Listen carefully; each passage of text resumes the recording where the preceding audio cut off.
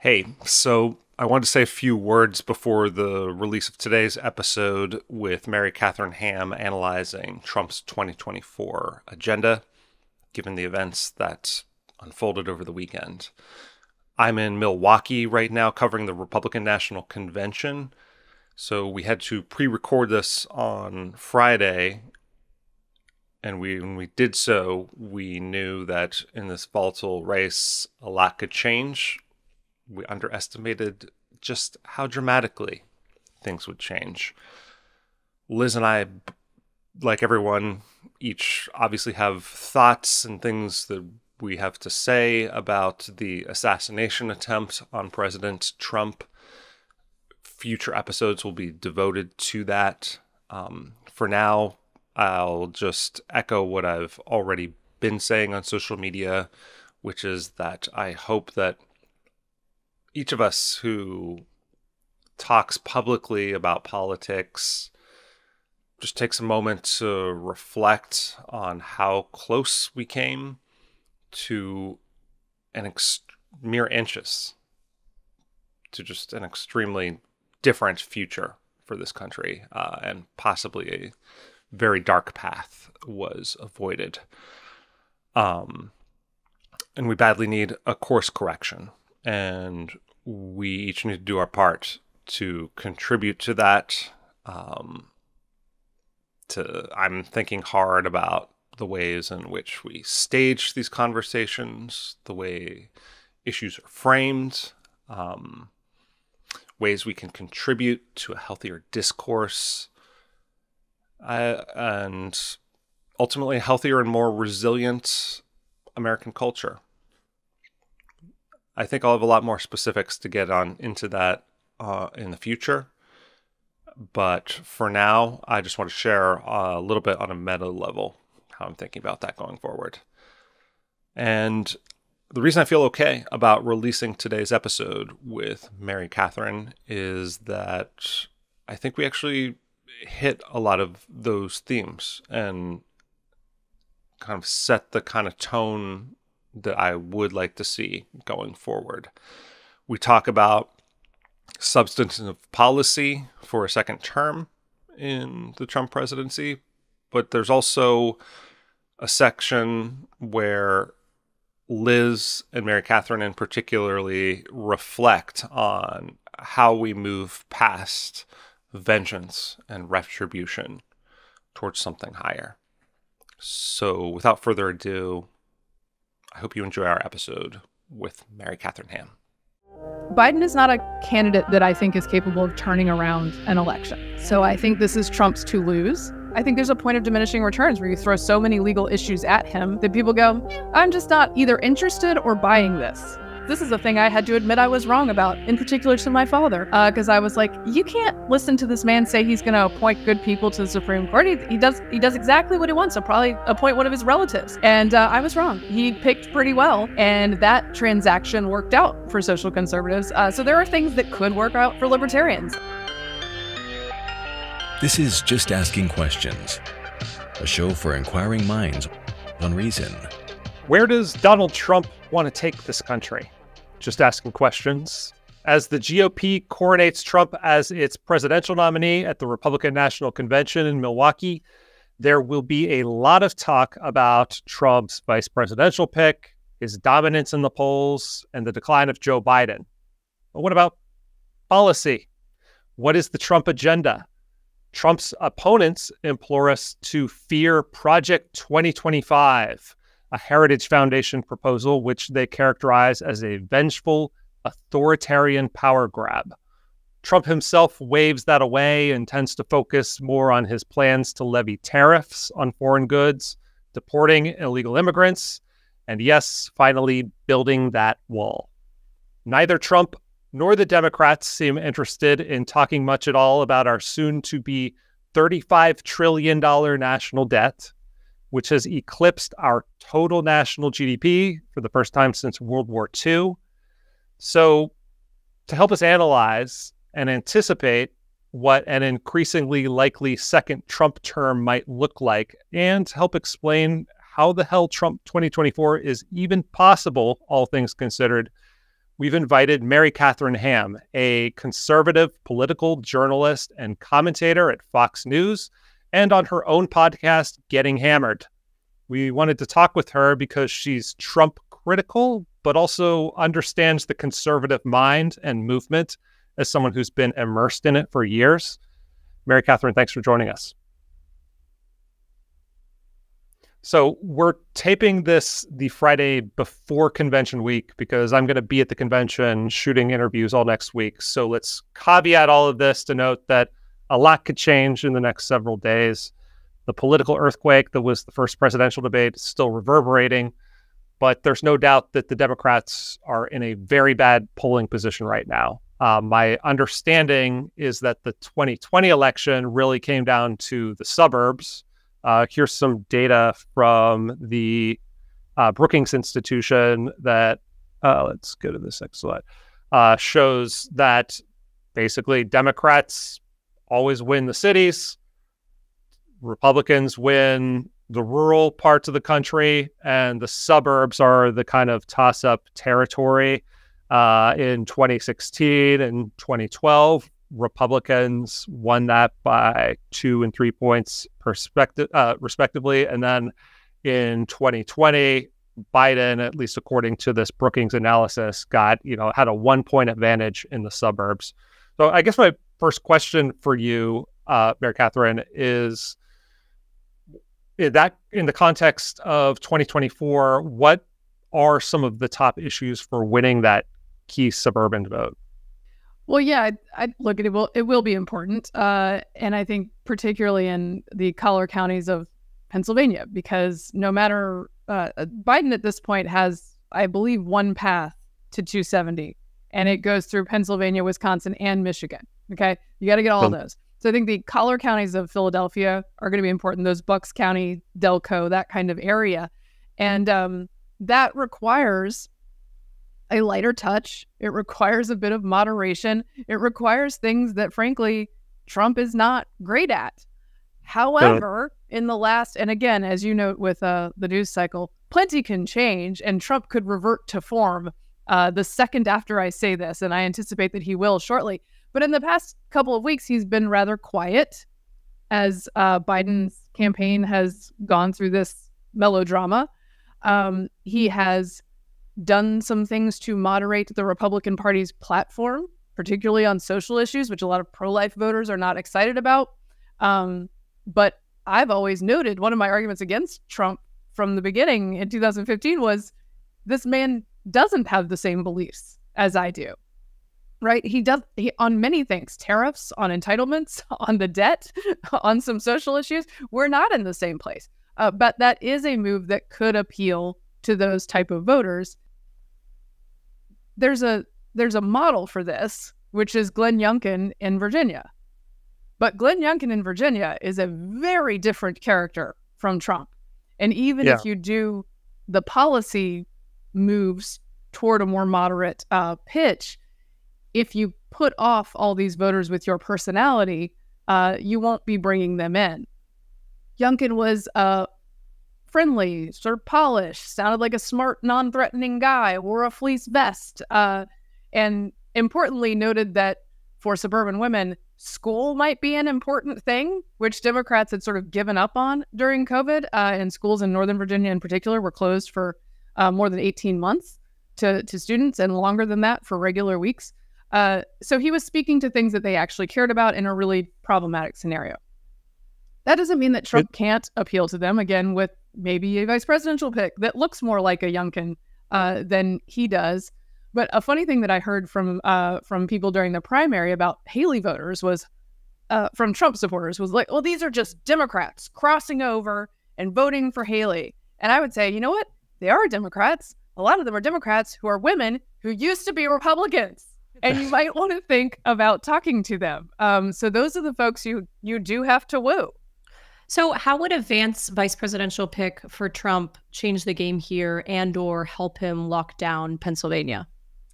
So I'm a little skeptical about that. Vance is a new political figure, relatively inexperienced. He is a very smart person. And yet he ran some 19 points behind the Republican gubernatorial candidate, who is now the governor, DeWine, in Ohio, when he won that Senate seat, suggesting that maybe he didn't have his finger on the pulse and that people were not buying the product he was pitching in the same way that they were from other Republicans in that state. He does have an Appalachian pedigree, which we all know about thanks to Hillbilly Elegy. I think he's well-spoken. I do not agree with him on policy. And one of my hopes is that many people say that if he picked Vance, Trump is trying to pass down to reform the party by creating this younger version of a more populist policy. And in fact, I think Vance being a bit smarter about policy and more interested in policy might be more effective at that. And I hope Trump doesn't care about that, because I don't want a tariff world, right? I think that wouldn't go well. But I'm also more interested in economic policy than a lot of suburban moms are, right? So I am not. That's a very not like other girls line. I love it. That's why I say I always joke that I'm normie adjacent. I'm not actually normal, but I come a little closer to it than some in Washington. I also identify as an anti-tariff wine mom, so like I'm right here with you. See, this is what I'm saying. 100%. We need t-shirts. Yeah, so I'm not bought in on the idea that he does do a lot to appeal. I think Trump does plenty of that appeal by himself, and has a personality and policies that speak to many in those regions, and that his weakness is actually more the Youngkin Burgum type of character, as opposed to that. But for the normie suburban vote, I mean, my mental model of that, and now I'm living among them. I wasn't in 2020, but now I am not only living on them, I'm becoming one. And it seems to be like sort of a desire for like being like placid, normal, non-chaotic, all these traits that are the opposite of Trump. And maybe in 2020, Biden kind of represented that. Is it because of his decline now, his very visible mental and physical decline, that it's just like along the kind of like non-chaotic access that it's a toss-up, and that's what's causing this change? I do think that's it. I think a lot of people understandably looked at Biden versus Trump and thought, okay, I'm not excited about Biden, but he seems like a return to sort of a normal statesman-like kind of figure, and that will be a little calmer, and that's something that I can be okay with. And then I think one of his first missteps was in 2021, not declaring victory over the pandemic. Like, the vaccines had gone out. Right. In summer of 2021, he's like, actually, no, we're all going to mask back up. I think that really took the wind out of their sails immediately for the pick. And we're going to impose a federal workforce. Right. Like, we're going to use OSHA to make everyone who's employed at a large company get a vaccine. Right. Like the excess and of course like the spending that happened that poured fuel on the inflation fire. All that stuff could have been avoided if, as you say, he had just kind of declared take victory. Take the W. Move on. We've moved through this moment, and the pitch, if it's normalcy, none of that felt like normalcy, and it in fact, exacerbated things that were not normal: supply chain issues, inflation, all those things. Which, if you are a suburban mom just trying to get dino nuggets, then in formula, which I happened to be at the time, those things bother you, right? So I think that the call is much more even now about who might be more chaotic, because you look at Trump's personality and you go, well, I'm not enjoying that. Voters are absolutely crying out for somebody to act normal for 5 minutes. And Trump is like, would you rather die by shark or electrocution? And Biden is like, my uncle was eaten by cannibals. Like, these are not normal people. And so I think a lot of people, more than many in media and many in Washington, understand. A lot of people understand that these are two bad choices. These are two not great choices. How does what about the role? Oh, sorry, Liz, go ahead. Well, how does the abortion issue play in this election? I mean, I'm thinking about how a lot of people, I mean, I think both you and I, Mary Katharine, are extremely pro-life. Zach is more on the pro-choice side of the spectrum, like a good libertarian, Reason employee. Good job, Zach. But a lot of people are really not partisans who lean too far in either direction. Most people are not radicals on this issue. Most people are, frankly, not especially principled on this issue. There is a strong sense, polling data indicates, that first trimester abortion tends to be very widely accepted in this country. Second trimester, people feel a little ickier about. Third trimester, okay, no, enough. The buck stops there for most people, right? But we also have this sort of weird Trump position where he is responsible for appointing conservative Supreme Court justices that did overturn Roe and made Dobbs the law of the land, returning the issue to the states. But also at the same time that this is happening, Trump himself, in all of his sound bites and speeches, is not particularly principled pro-lifer. And then we just saw this past week the Republican platform really, really changing the way that it handles abortion and talks about it. How is this likely to play with the demographic that you're talking about? Yeah, I think this is tricky, right? And I'm with you, Liz, that I don't agree with Trump on the life issue, but he's like, this is very Trumpy, right? He's a transactional guy, and he's a moderate on this issue. And he says, okay, look, I did the thing. I got the Supreme Court justices. I actually didn't think his debate answer on this was bad at all, because he says the Supreme Court justices, they ruled on this. It's sent back to the states. You can figure it out in the states. And I would note that in 2 separate states, I was surprised he knew this detail, that he noted 2 states where rules had been liberalized post Dobbs, right? So he's sort of shielding himself from the charge that he's way on the right on this issue. Now, that's going to make some pro-lifers mad. Do I think he will lose their votes? No, I do not. So he also noted that he endorses exceptions at the end of that answer. So I just thought it was like he hit a couple of decent pitches to this demographic.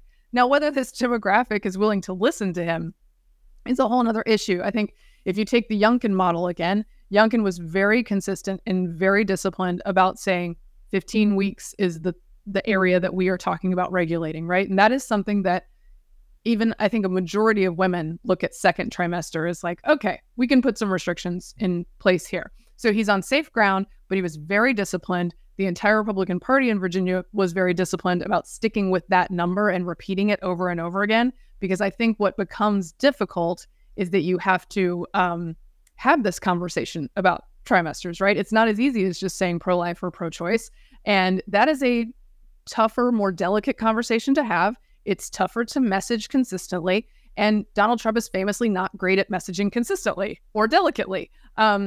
And then the final thing is, the less you just sound like a jerk talking about these things, the better off you're going to be. And obviously there are other people who are better at not sounding like a jerk than Donald Trump is.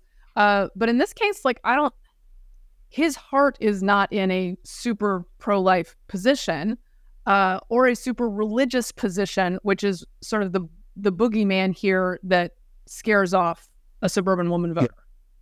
He seems an interesting position because, like, pro-lifers like me feel somewhat satiated, I suppose, by the ruling in Dobbs, which we can draw a pretty direct line to Trump's appointment of conservative justices like Amy Coney Barrett and see the Dobbs decision as very obviously stemming from that, where it just like simply would not have happened had a Democrat been in office during that time.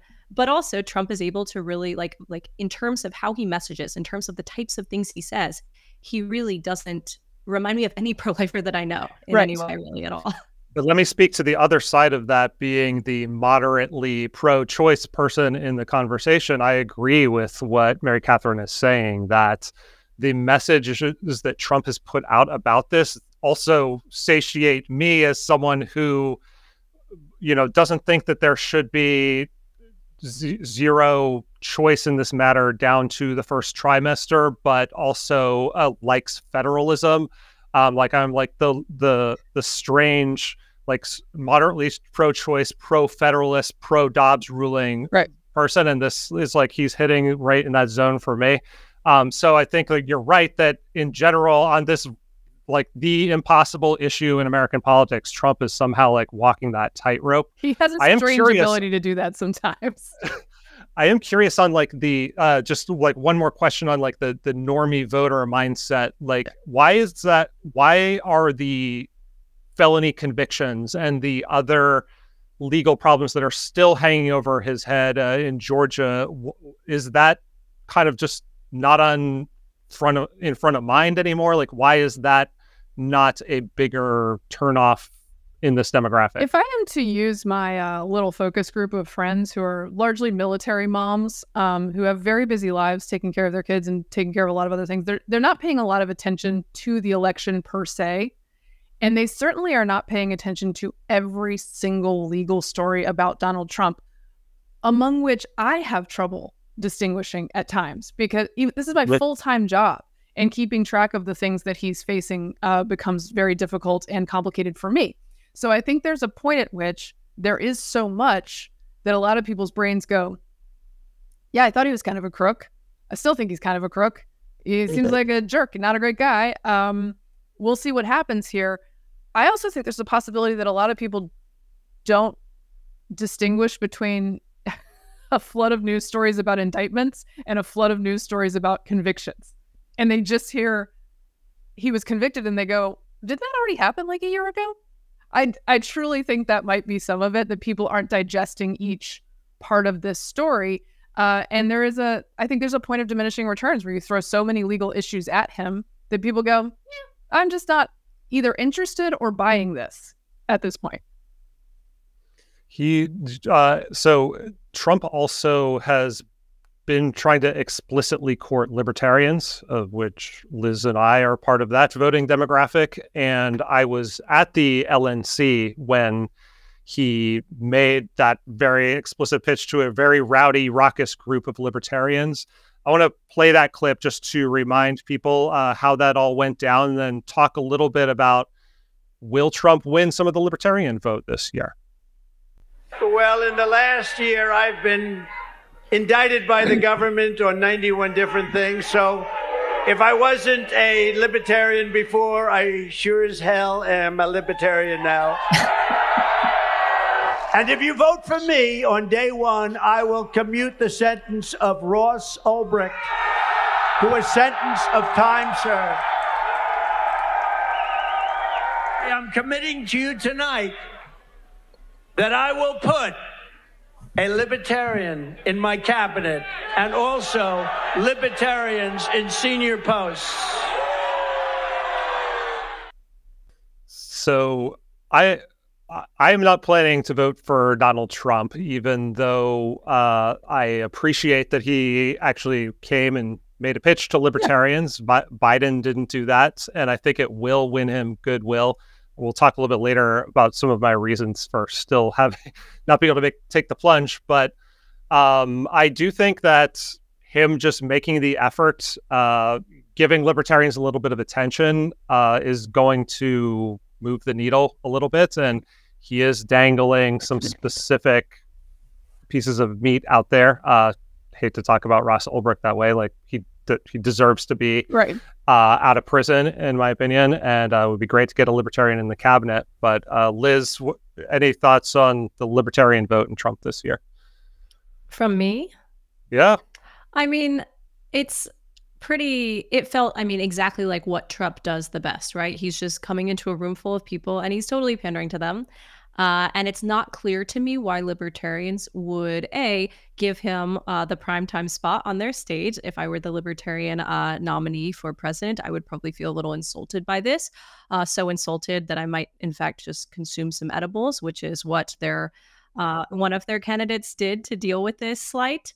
But I mean, why do we believe that Trump, a man who is notoriously unpredictable and unreliable, is actually going to stick to his promises with regard to putting a libertarian in his cabinet? I mean, I don't really buy it.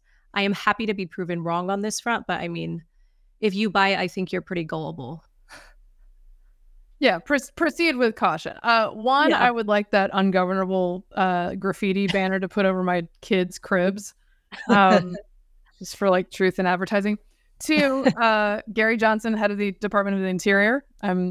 Let's just go for it. Big nature guy. You definitely don't want him in a foreign policy position, given his sort of geographic confusion. And then I think this is a thing that I actually like about Trump is that, he heard Ross's name probably like 2 seconds before he went out on the stage. And it's like, what's with the signs? Okay, let's just do that. this can actually be helpful because I think pardons are an important power of the president and that they should be deployed more often and that people shouldn't worry about the political consequences of them so much and overthink it that you don't do anything with this power. So the idea that you can just walk into a room with Trump and be like, hey, like, maybe we should free this guy. I like that about him. And Democrats, frankly, should have taken more advantage of that part of Trump. You can just walk into a room and be the last person who says something about a policy. And he's like, maybe. But that also means that he's not at all libertarian because he doesn't have a belief system. I appreciate that his personal run-in with the criminal justice system is helping him to think through these matters. But I don't know that it will translate to policy. Trump's lived experience is slowly but surely turning him libertarian. But yeah, I think it's important to make a pitch to different communities, right? And your mileage may vary on how much you trust him. We just talked about social conservatives who got, frankly, a lot that they wanted out of those three choices for Supreme Court justice. This is a thing I had to admit I was wrong about, in particular to my father, because I was like, you can't listen to this man say he's going to appoint good people to the Supreme Court. He does exactly what he wants. He'll probably appoint one of his relatives. And I was wrong. He picked pretty well. And that transaction worked out for social conservatives. So there are things that could work out for libertarians. He does not suffer from the same sort of paralysis about going outside the box that some other candidates do. Whether that ends up good or bad, it's yet to be seen. Well, beyond Trump, there has been a pretty concerted effort to try to fold libertarians, or some libertarians at least, a little bit more into the Trump movement or the modern version of the Republican Party, which has moved in a different direction with foreign policy, which is more in keeping with how libertarians think about foreign policy. Vivek Ramaswamy was at this convention as well. He's liked by a certain type of libertarian, talking about a libertarian nationalist alliance, which I see as a little bit of a contradiction, but I guess maybe it resonates with some libertarians. Do you think that this sort of, Fusion 2.0 is going to have a lasting effect on like the future of the conservative movement? Yeah, I'm not sure. Again, because Trump is such a mercurial leader, and what he believes or what he does changes pretty frequently. I do think that the foreign policy of the Trump years, I've gone from hawkish to hawkish-ish over the years, right? Because I think we've all learned lessons over the past 20 years. And I think a lot of America has made that move as well. So it's not a pitch that people are uncomfortable with. And Trump's version of like, hey, I'm going to be a little unpredictable so that adversaries are kind of scared of me. I'm going to occasionally show some bellicosity, taking out Soleimani, but not commit a bunch of troops to the ground. It's a pitch that a lot of Americans like, and they don't have to be ideological. They're just people who've been burned by some of the last 20 years of nation building and have perhaps been part of families where people have been deployed many, many times, right? So I think that now I don't know how well the fusion of the actual ideological libertarians and nationalists works, right? The power is in, I think, appealing to normal voters with this pitch, because there's so much of a particularly young conservative movement that is going to turn off libertarians and frankly turns me off with a sort of, and sometimes understandable desire to use government power against the people who have used it against you, right? And to ratchet up and say, well, like, if they can tell me not to go to Applebee's for 2 years, then surely there's something that Trump can do to them to keep them from doing these bad things in the future. So I don't think that's a match made in heaven between the Trump coalition and libertarians. And that's what rubs me the wrong way often about some of these more populist movements. Yes. Now you're starting to get more into the territory of what makes me uncomfortable about a second Trump term. I mean, the concrete issue that is most concerning to me, this is kind of a wash either way, but I teased it in the introduction, the national debt. This is where we are right now with gross federal debt as a percentage of gross domestic product. It's at 122% of the entire economy. That's our federal debt. It's higher than it was at its peak, which was at the end of World War II. And unlike then, there doesn't seem to be any appetite for cutting spending. And, to look at Trump's contribution to this, I've, created this little highlight here. This is Trump's debt. You see that enormous spike that happened due to the pandemic, which he's always quick to point out, well, I had to spend a bunch of money because of the pandemic, which we can debate whether that much money had to be spent or not. But then even before the pandemic, you see it's just a steady, no matter who's in charge, it's just going up and up and up. And I am not at all optimistic that Trump is going to have the focus to do anything about that. That doesn't seem to be on his agenda. It doesn't seem to be part of Agenda 47. And in fact, some of his policies, his nationalist policies, the tariffs that you mentioned, the immigration restrictions, restricting the labor market, would, to me, seem to worsen that picture if we're hoping that rising GDP is going to somehow magically get us out of this mess.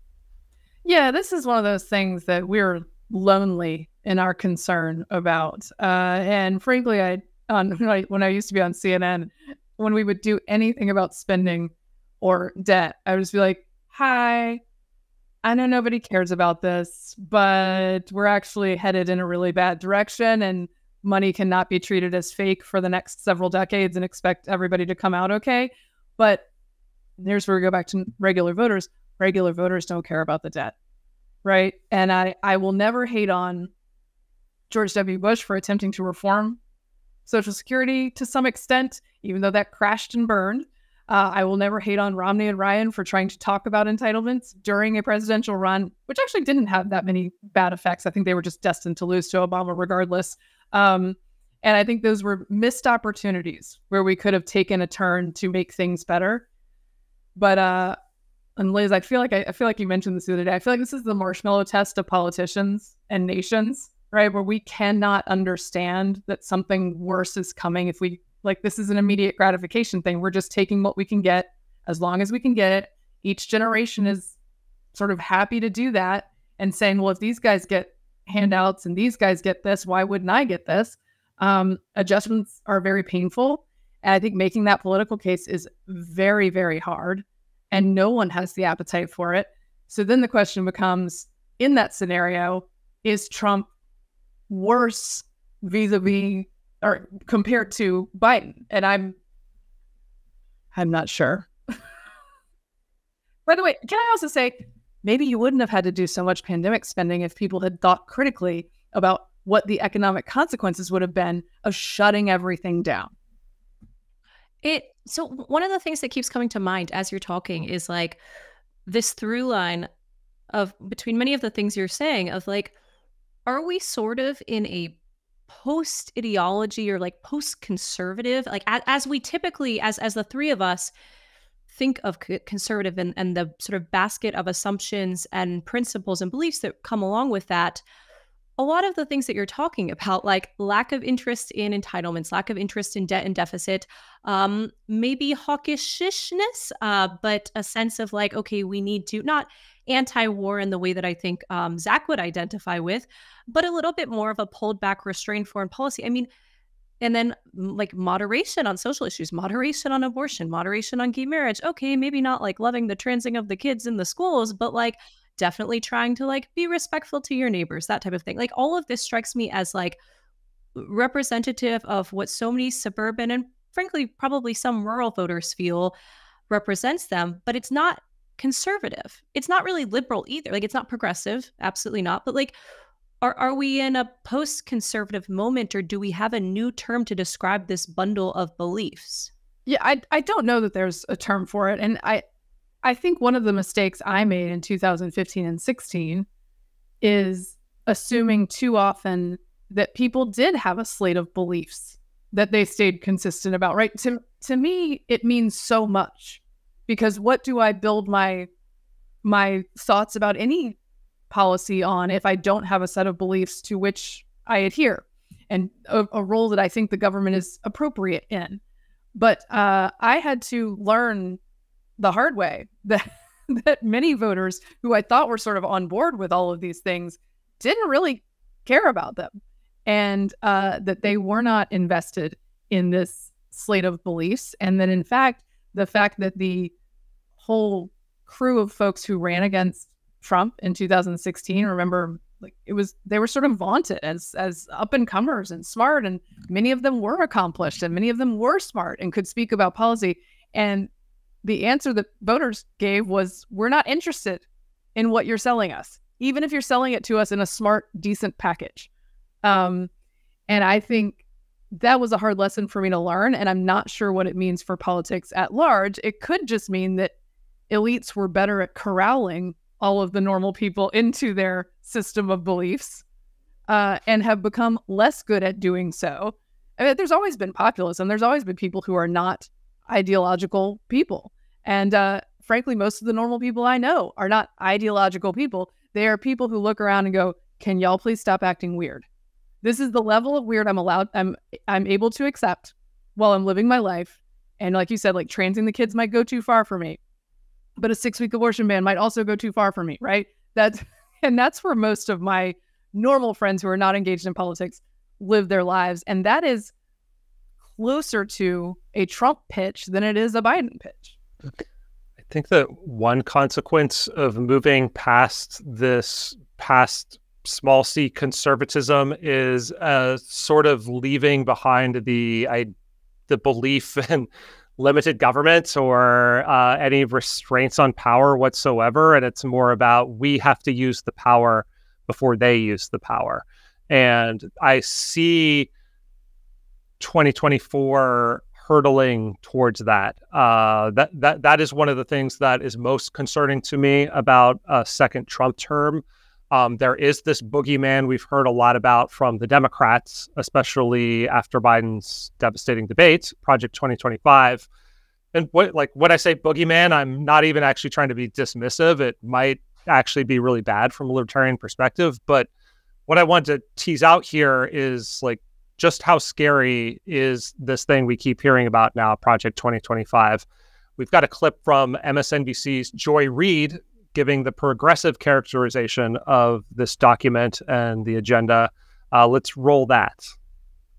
The Heritage Foundation's Project 2025 saying they're going to expand presidential power to confirm John Roberts' edict that the president is a king. The idea that they're going to just deconstruct the administrative state, meaning putting 50,000 civil servants on the street unemployed. They're going to reverse the FDA approval of abortion medication, condemning women in blue states to also an abortion ban. They're going to reverse the interpretation of the Emergency Medical Treatment and Active Labor Act, meaning women will die in the emergency room if they need abortion care. They'll block gender-affirming health care so parents don't decide what to do with their own children, they decide. They'll eliminate the EPA enforcement office, meaning we will choke on smog because the Koch brothers want. They'll dismantle the National Oceanic and Atmospheric Administration, meaning we won't know when a hurricane is coming. Beryl is literally going to where my godmother is in Jamaica. They will eliminate the Department of Education. I could go on, Sherilyn.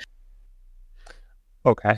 So to be honest, some of that sounds pretty good from a libertarian perspective. Well, you don't want to be warned about hurricanes, Zach. Do you want to live in Yeah, well, there's no way we're going to know when a hurricane's coming without a federal agency. But like when we're talking about, that's what I asked you, Zach. Who will build the roads?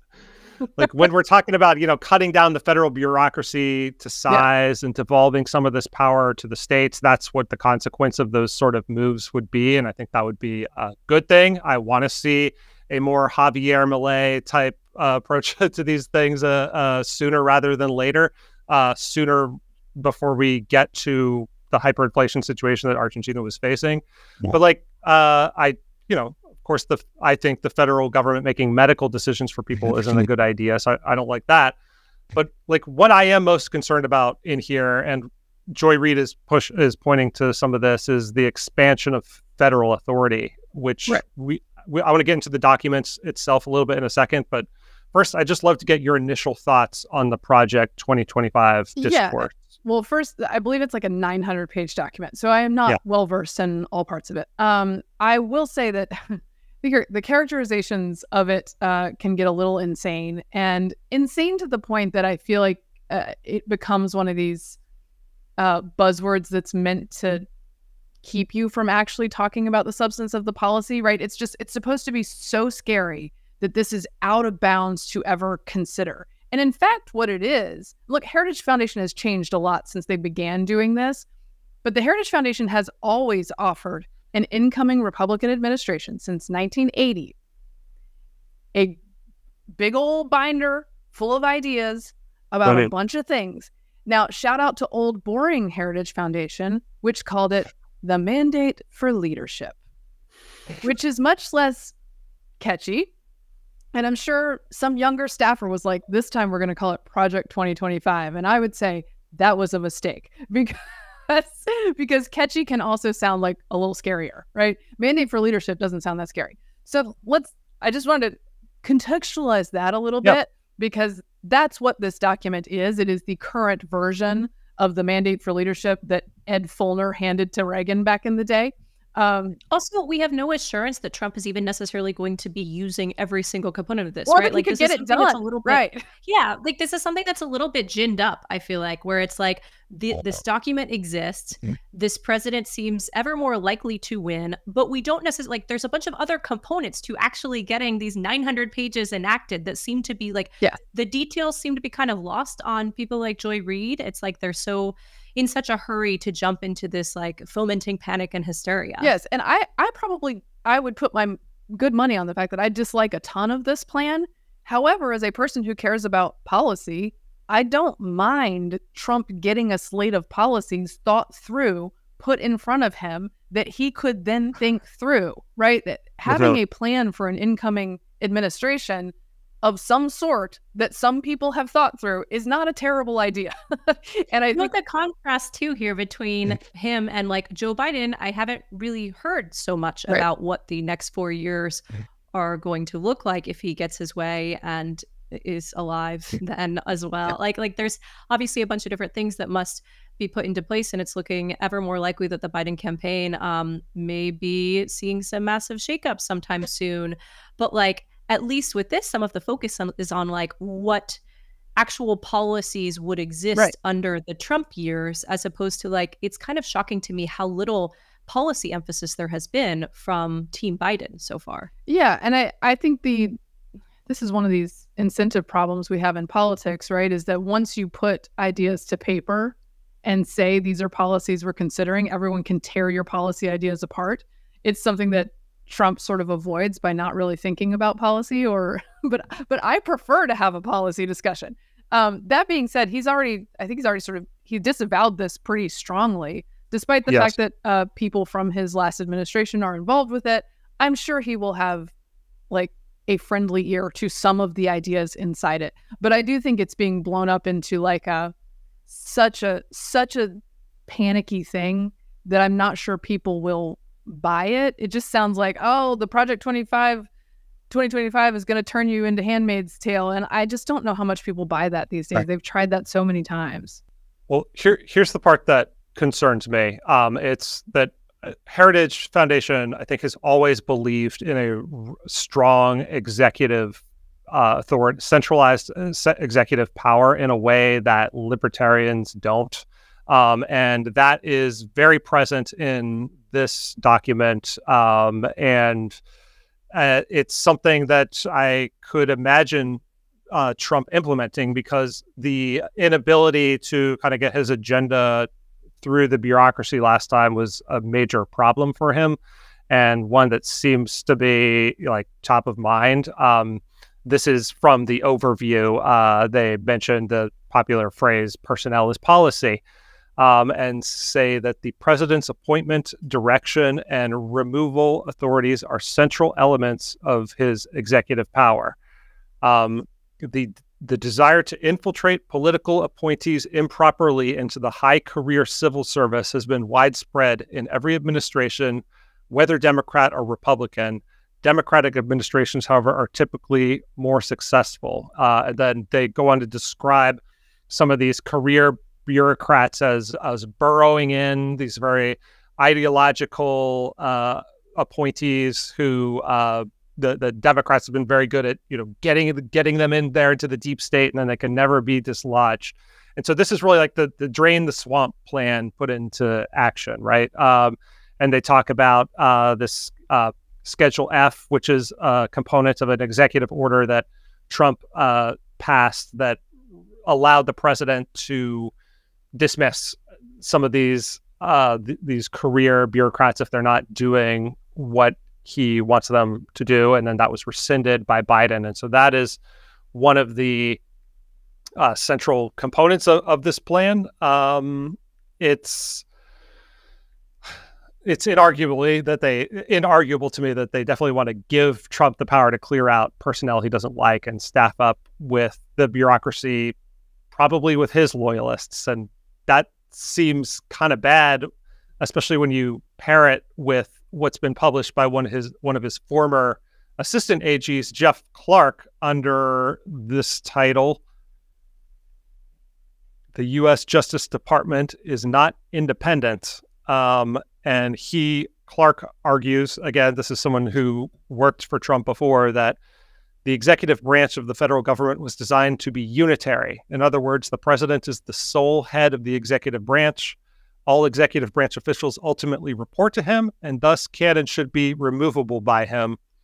The external legal constraints on their conduct do not mean that these officials of necessity must be freed of the meta constraint of heeding the leadership of the president on pain of facing removal from office and replacement by an official who will obey the president. This is disturbing language to me, but what do you think about kind of the plan to drain the swamp? Yeah. So I'm going to quote Trump. I'm just now hearing this for the first time. But no, as I have not read through all of these ideas, but my first question would be, how many bureaucrats are we looking at getting rid of? Because that does sound sort of appealing to me. And then the other part of it is when the Trump, if Trump-aligned folks are saying that they had less success than the left in installing people in the federal government, that's certainly true. That was partly because Trump would bottleneck everything and required loyalists who had never tweeted a bad thing about him at some point to be put into these slots, which means they couldn't staff up to a great degree. So I don't know, if I got a situation where we could knock out a lot of career bureaucrats and then Trump was unable to get enough loyalists to fill those slots, that might be a net win for me. I don't know. I'm just spitballing here.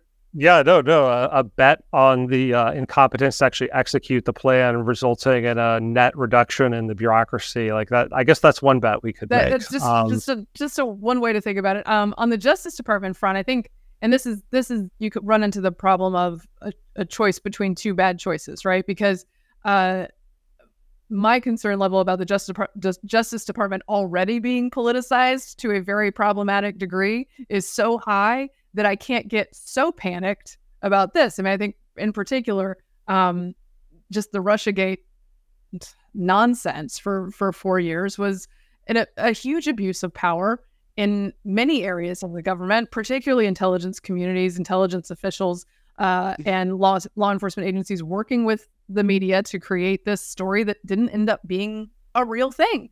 And it was perhaps an abuse of power worse than most of the things Trump imagines.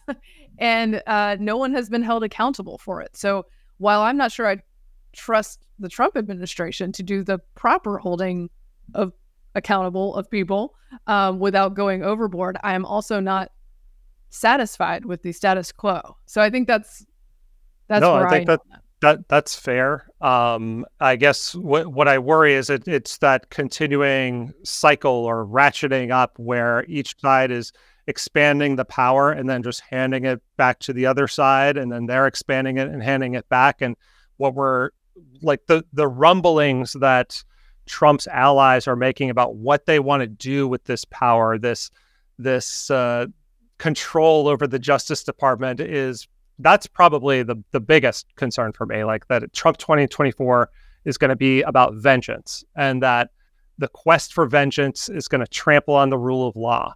And we've got a couple examples of some of his surrogates or people surrounding him who've made some of these noises that I want to play and get your reaction to. I'm sure you've already heard some of them. One is Kevin Roberts, the Heritage Foundation president that oversaw the creation of this document, calling for a second American Revolution on Steve Bannon's podcast. John, could you roll that clip? Let me speak about the radical left. You and I have both been parts of faculties and faculty senates and understand that the left has taken over our institutions. The reason that they are apoplectic right now, the reason that so many anchors on MSNBC, for example, are losing their minds daily is because our side is winning. And so I come full circle in this response and just want to encourage you with some substance that we are in the process of the second American Revolution, which will remain bloodless if the left allows it to be. Okay, ominous. And then we've actually got Steve Bannon himself a few days before reporting to prison using similar language on Tucker Carlson's show. John, could you run that one? You're now being betrayed and persecuted by your country. There's no fair person could conclude anything but that. Not our country, Tucker. No, our country, the guys that listen to you and support you. We're being oppressed by an illegitimate regime that usurp power here. And that's what we have to break. We see McCabe on TV wetting himself every night about, oh, when these people get back in power, they're going to come after us. You're damn right we're going to come after you within the rule of law, because that's how we'll bequeath a constitutional republic to our children and grandchildren. Okay, so it's like they're always careful to say, within the rule of law and so forth, but it doesn't exactly put my mind at ease. And neither does the fact, actually, that Trump himself, like, he has kind of toned down that rhetoric a bit, especially in the debate.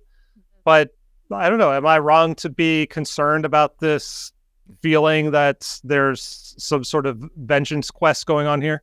I don't think you're wrong to be concerned. I think that Trump's attention span for such things makes me less concerned about it. The fact that he notably did not jail Hillary Clinton, I think, is important. That's an important data point. Now, the other folks who work for him and the more Bannon-like voices, I think, do have more dedication to that notion. So that would be where my concern is.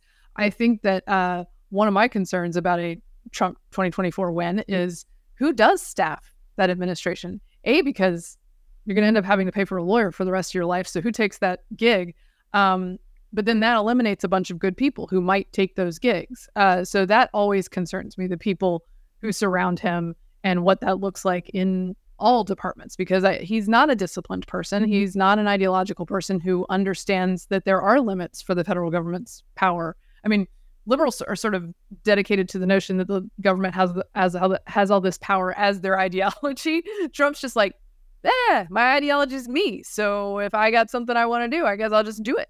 But again, because we're stuck between two bad options, I end up having to weigh, like, is he appreciably worse? In the end, I don't know. And in the end, I'll probably write somebody in, just like I have for the past several presidential elections of my adult life. So. Well, so the thing that I'm curious about from both of you is, not to be too, like, hits blunt, but, like, vindictiveness, vengeance is bad. Forgiveness is good, right? Like, it is far better to forgive our political opponents for the bad things they have done and to work to reform, to change the underlying things that perhaps allow them to do that, right? Like, I think all of us are hugely in favor of reining in executive power to the greatest extent possible. And that is a great means of nipping many of these problems in the bud. It's not necessarily a means of doling out retribution, but it is a means of ensuring that these types of problems maybe don't present themselves again. To me, that is preferable and obvious, right? Like that is the better way to go about this. Also, just like a thing that I care about and value in general is, like, you should forgive people when they do bad things. I think progressives have done a lot of bad things, and I'm annoyed by, like, the capture of elite institutions like universities. I don't like that, but I don't think that the appropriate way to handle that is to attempt to burn them down. I think it's probably to attempt to reform and to forgive people where they have erred. But what does it say about the state of our political discourse that the Bannon type diatribe gets so much purchase and so much airtime, or that Kevin Roberts, the president of the Heritage, like, I know these are prominent people. It's pretty out there for him. Yeah. And so, like, even if these things don't actually happen, even if a Trump presidency doesn't necessarily bring this fresh new hell, or like, should we just be concerned about the words that people on the right use to talk about this type of thing? I think there's an appetite. I think one of the reasons it gains purchase is because there is so little accountability for actual real bad abuses of power. I talked about Russiagate earlier and the abuses within the intel community and the law enforcement agencies. But then there's the COVID regime, right, which started under Trump and was continued under Biden. One of my regrets about Trump getting the nomination of the GOP instead of someone like a DeSantis or someone who's critical of him is that there won't be a conversation about what went wrong during that era because Trump doesn't want to talk about it and Biden doesn't want to talk about it. It feels like the window, actually, I mean, all three of us are pretty COVID radicalized, I would say. Yes. Not to any particular political ideology other than like distrust the authorities, like that type of thing. Are you ready to start a second American Revolution over it? Well, but like also just, I think all of us take the very radical stance of like, maybe don't fill the skate parks with sand and padlock the playgrounds next time around. Like, how about no? Like, over my dead body, you'll do that again next time around. But like, it does feel like the window has closed on the COVID reckoning, right? The COVID reckoning that I think all of us thought would happen.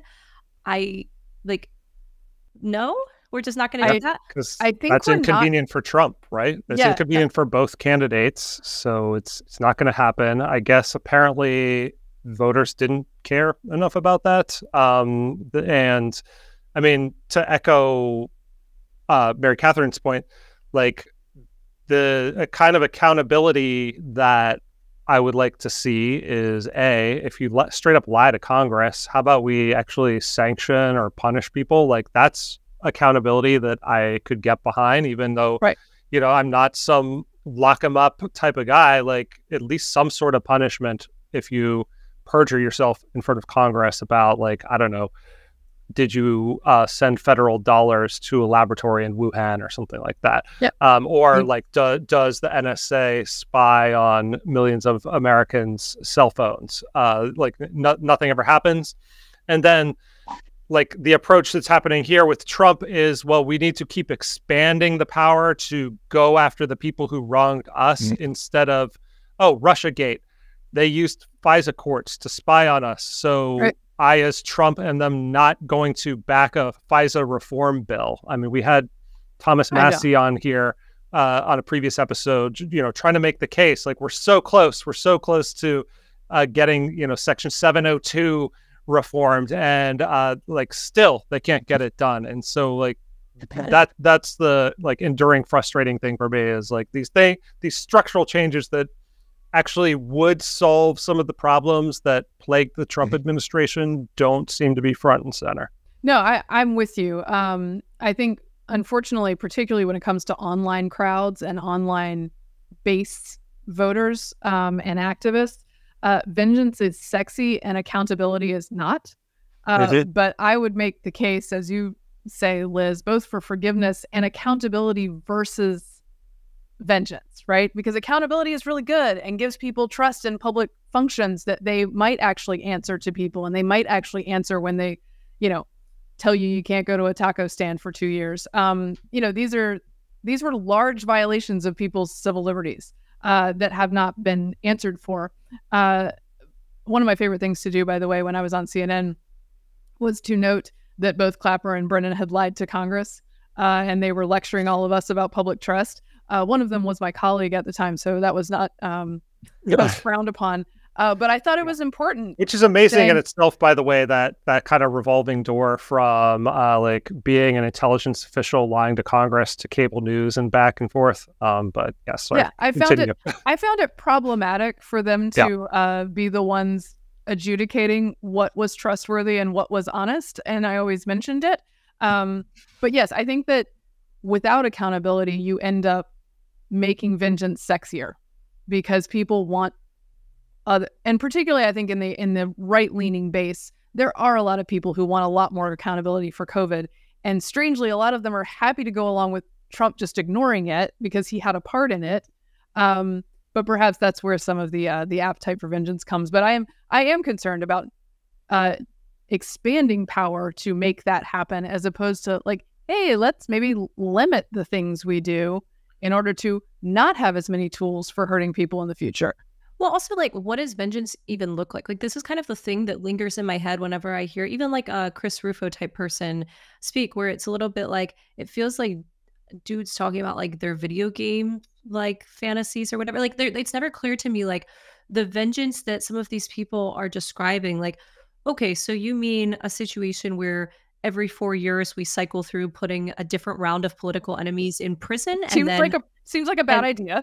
And then we do jailbreak, and then we just cycle out different people. Like, I'm sorry, but like that for forever? Or are we talking like violence and bloodshed? Because I don't know, that seems destabilizing, right? Like, it's just never quite clear to me. I can understand feeling wronged. I can understand feeling burned, but I don't necessarily understand wanting to channel that into like imprisonment and destruction to the degree that many of these people seem to fantasize about.